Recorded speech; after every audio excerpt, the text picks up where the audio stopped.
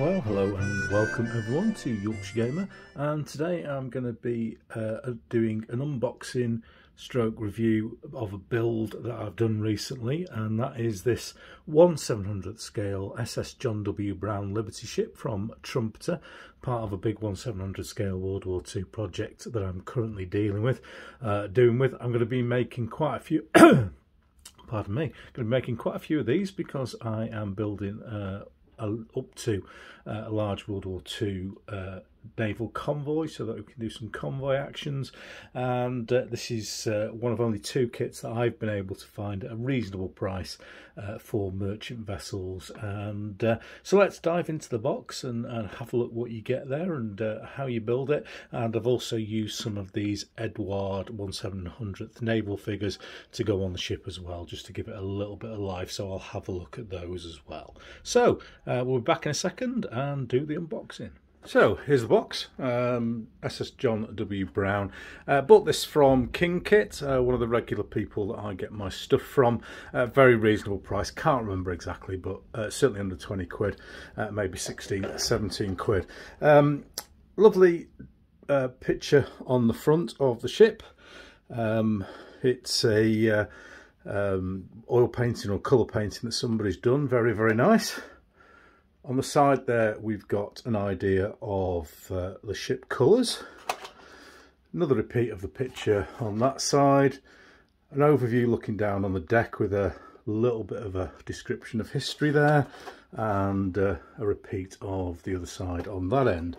So we'll open the box up if we can. Oh, there we go. And let's have a look contents wise. Inside with Trumpeter kits you always get a decent set of instructions, and within there you will normally have one of these, and they're really nice colour illustrations of the ship that you are going to build. And in the top corner here it's got a guide to the colours, Vallejo, Model Master, Tamiya and Humbrol, and it gives you the relevant code numbers for those ships, which is really, really useful. And then we're on to the ship instructions itself. On the left hand page here we've got overview of the parts and sprues, and then we're on to the build. Now with this particular ship, if you like funnels, you're in for a treat, because there's bloody thousands of them all over the place. And it's quite a fiddly build, lots of little stuff all over the place. And these payload cranes here are a little bit fragile. I've built two of these now, and I've broken a couple during the build process. Nice clear instructions, nice and easy to do, other than the size of the parts. This is a very, very straightforward kit to put together. So you build it in sections, and if you watch my video on Bismarck, you'll know that I build these sections and then paint and weather them individually before I come to this section here, which is kind of your main build. And then the final page there gives you the options for your full hull and your waterline plate. So let's dig in and have a look at the parts themselves. And the vast majority of Trumpeter kits come in this format. So in this sealed bag here we have got the base plate there, the waterline plate, nicely in red, sort of a deep red or ochre colour, which would be the normal colour painted off the bottom of the ship. And then you've got a single plate there for the deck of the ship.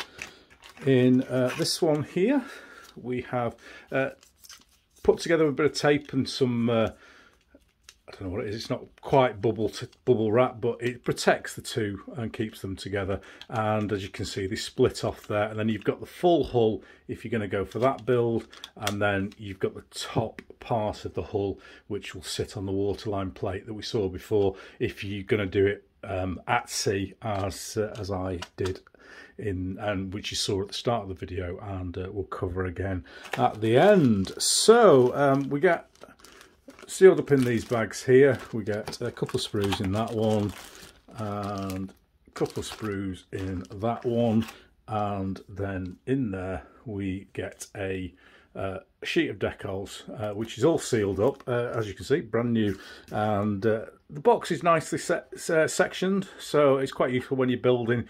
You can kind of keep your hull in here and keep your parts in there, and have all the other bits and you know, your unused sprues that you're still working on in there if you're not building the kit in one session. So I quite like that.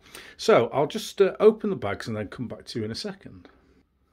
So first up, quick look at the decal sheet here, and it's well protected. It's got some sellotape on it as well as this cover on the front.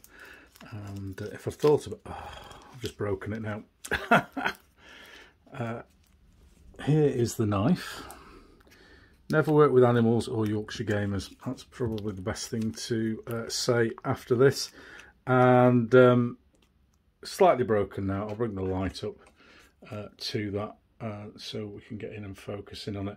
But we've got the name up here in white, which is really, really small. And then a couple of signal flags, American flag, and a name. Very, very difficult to see under this light. It's just there. White, obviously, to go on the rear of the ship. So that's the decals, or what's left of them after I nearly destroyed them. And then we'll move on to the sprues themselves. Again, I'll bring the light up so you can see them in a little more detail. So we've got the main deck for the main superstructure here, sides of the superstructure, and then if we can get in and get some really nice detail on those, you can see lots of detail on them. These work really well with pin washes. These are the sort of the holders for the cargo booms. We've got the masts there, the stacks, and generally really nice bit of kit there. That's A. And then if we look at B, this one here, then this contains our anti-aircraft platforms, sides of the superstructure, more AA gun platforms here, as you can see, and then some detailing parts there. All fairly big, all fairly easy to use so far. And then you get two exact same sprues of this particular one, which has the more smaller parts in, which we've got some AA guns, we've got the small funnels. I mean, you can see we've got 8 funnels there straight away. And don't forget, you get 2 of these. You've got the little mini cranes, some lifeboats. These are particularly fragile, the cargo booms. Keep an eye on those, especially when you are removing them from the sprues. You want to be coming away from the actual part itself whilst you're cutting it to remove the stress from the part, because it will just break, and then trim it down later on. So there we go. You get another one of those as well. So we've got, let's see if it says on here how many parts that we've got in the build itself, and typically it doesn't tell you. So are we on the front? 160 plus pieces, so that gives you an idea of the complexity of the ship.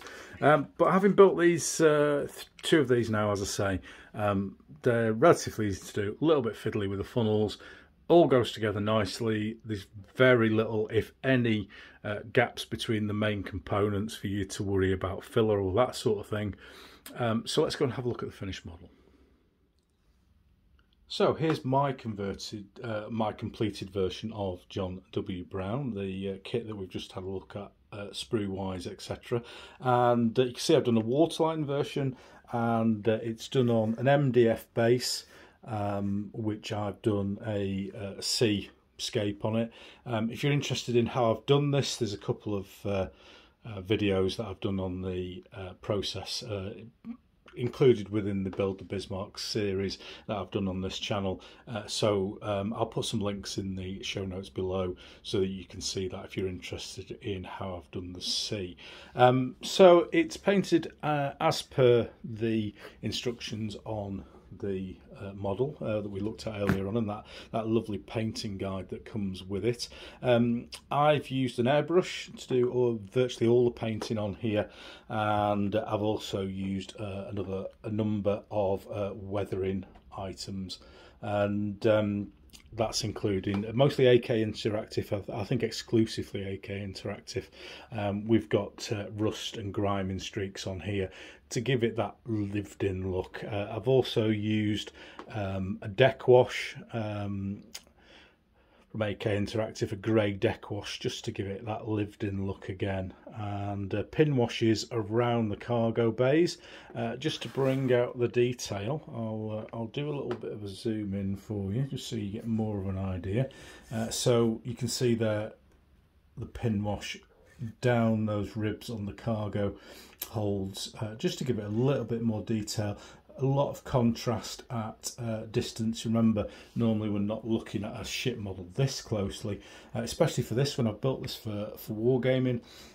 This is designed to look good, hopefully closely, but most especially from a few feet away whilst a game is in course. And I'm just slowly moving this around while I'm chatting, just to give you an idea of the ship itself.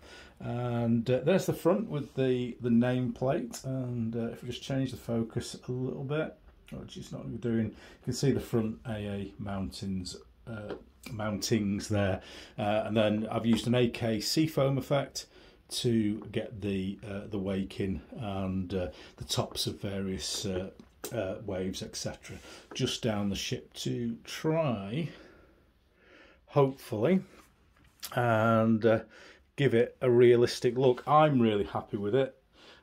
If you're not familiar with Yorkshire Gamer and you've come to this channel because you're a model maker, for example, I'm not a model maker. I don't build models. It's not my hobby really, and I haven't done any kits since I was 15 really, which is probably 40 years ago. But I've got a sudden burst on 1/700th World War II naval kits for wargaming, but I'm really getting into the building, modelling, weathering side of things as well.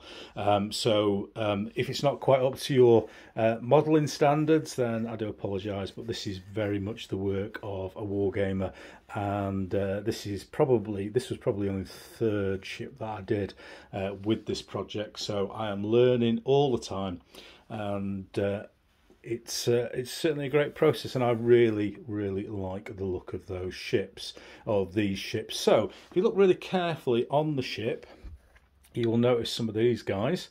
Edward 1/700 naval figures. I just bought a generic one of these and used them in various parts on the deck as a bit of a experiment, if you like, to see what they look like. So if we zoom in again on the side of the ship there, you can see, because these are tiny, they're about 2.5 mm in size. A couple of guys there just walking around on the deck, and then I've got some signal guys up there, and for a bit of a laugh, that's the closest I could get the figures to spelling out YMCA from the classic 70s dance tune. They also did a track called In the Navy, the Village People, but that was too long to spell, so I went for YMCA. So that's just a little bit of fun there. The models themselves, or the figures themselves, are, as you see, tiny, and you have to cut them off, which always leaves a little metallic flash on the head. They're also two-dimensional, but at this sort of scale, as you can see from that, they do look quite nice. So all I've done with them is I've cut them off the sprue, I've attached them to the model using photo etch super glue. Then I've done a little dab of paint on the top of the head to represent a hat or hair colouring, just to cover up that tiny metallic bit. It does shine like mad when you put light on it, which is why I've gone to that level of detail. And then I've put a tiny wash of Army Painter dark tone, just to kind of blend them in to the consistency of the weathering that's already on the ship. As they stuck in their original format, they did stick out a little bit. So in normal look, you know, when you're normally looking at the ship, you are struggling to see them. You know, you have to make an effort to go down to their level, so to speak, and check it out. But I think it's worth it, and it's a nice little thing, a little talking point when you're at a game and doing a game with them, and somebody goes, "Bloody hell, these blokes on here!" So that's the only ship I've done this with, and I've not really put that many figures on this particular ship. I might put some on later on. This was very much a test. But we'll see how we go. So there we go. Here, that's my review, build and unboxing of the 1/700th scale Liberty ship from Trumpeter, SS John W. Brown. Highly recommended by me. I should be buying loads of these I probably want a convoy of maybe 20 ships. So I'm going to have a lot of these, but this is just a review for you to, as a modeler or a wargamer, to have a look at these and see what I do with them. So until next time, see you.